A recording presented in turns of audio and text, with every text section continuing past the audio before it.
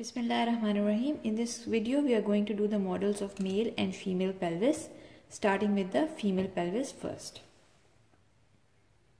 So here we have a model of female pelvis. So these structures, they are the same as discussed in the abdominal model. The only difference is that this model is cut from midline, so it's a cut section. So here we see the bifurcation of aorta. So this is aorta, this is inferior vena cava, this is the common iliac, and this is the external iliac, and this is the internal iliac vessel. These are the gonadal vessels running downwards, and this is the ureter running downwards, and finally entering into the urinary bladder. So now in the female pelvis there are three organs from anterior to posterior. First is the urinary bladder, then we have the uterus and vagina, and then we have the rectum. So this is the urinary bladder, this is the vagina, and this is the uterus anteverted and anteflexed on the vagina, and this is the rectum. This is the ureter entering into the urinary bladder. This is the fallopian tube, this is the femoral end of fallopian tube, and this yellow one is the ovary. Now as there are three organs, then there will be two pouches between the three organs. So you name the pouch by naming the posterior organ first and then the anterior organ. So regarding this pouch, vesicle is the word used for urinary bladder. So this pouch will be called the utrovesical pouch. And this is the rectum and this is the uterus. So this pouch is called the rectouterine pouch or the pouch of Douglas. If we open it, we see that this is the cavity of the urinary bladder, this is the urethra, this is the uterus, the lower end of uterus is called the cervix, this is the vagina, this is the anterior vaginal fornix, and this is the posterior vaginal fornix. This is the rectum, and lower end of rectum is the anal canal. Around the anal canal there is muscle present which is basically the anal sphincter.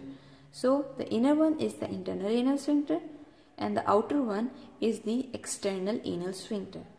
Now there is a whitish body present between the vagina and the anal canal. This is the perineal body. Now this structure you see, the cartilaginous structure, this is basically the cut section of symphysis pubis.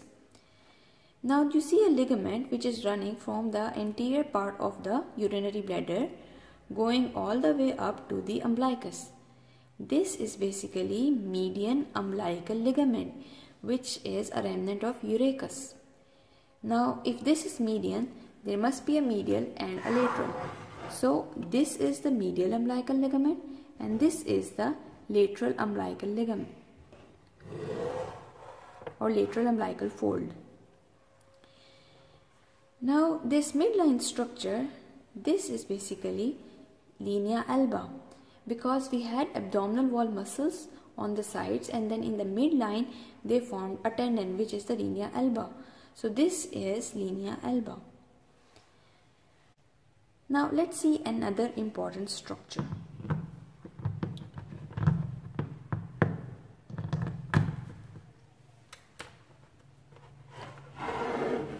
So we have a structure here, this one, which is running from the uterus to the inguinal region and disappearing here. So this structure is the counterpart of the vas deferens. So in females, I told you that this structure will be the round ligament of uterus. So this is the round ligament of uterus. Now we have another round ligament, which is the round ligament of ovary. You see that? So this was the fallopian tube. Now there is another structure which is joining the ovary and the uterus. So this structure is basically the round ligament of ovary. So there are basically two round ligaments, round ligament of ovary and round ligament of uterus. So this is the female pelvis. Now we will discuss the male pelvis. So here we have got the male pelvis. Now in the male pelvis, again these structures are the same, except that these vessels will now be called the testicular vessels, Then in the male pelvis we have got another vessel which is also present in the female pelvis, but it was not drawn in the female pelvis. This is basically the inferior epigastric vessel. Now in the male pelvis two main organs are present, urinary bladder anteriorly and the rectum posteriorly. So there will be one pouch which will be the rectovesical pouch. So this is the rectovesical pouch. This is the bladder, urinary bladder. In males, bladder is a bit larger in size. So this is the urinary bladder, a bit larger in size. This is the prostate. This is the seminal vesicle. And this is the vas deferens going all the way to the testes. In this region, the vas deferens is accompanied by the testicular vessels, and this whole structure can be called the spermatic cord. Now let's open it. So you see, this is the urinary bladder, the cavity of the urinary bladder. This is the urethra arising from the urinary bladder. Urethra has 4 parts. This is the cut section of prostate. So the urethra passing through the prostate, it is called the prostatic urethra. This muscular layer is the urogenital diaphragm. Urethra passing through it is called the membranous urethra. Then we have the initial dilated portion of the penile urethra, which is basically called the bulbar urethra. So this region, the urethra is called the bulbar urethra, and the rest of the urethra is called the penile urethra. And then we have the external urethral meatus.